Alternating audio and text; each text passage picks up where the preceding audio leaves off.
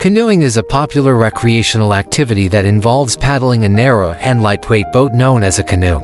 Canoes have been used for transportation and hunting by indigenous people for centuries. The first canoe was crafted by indigenous people using birch bark, animal hides, and tree bark.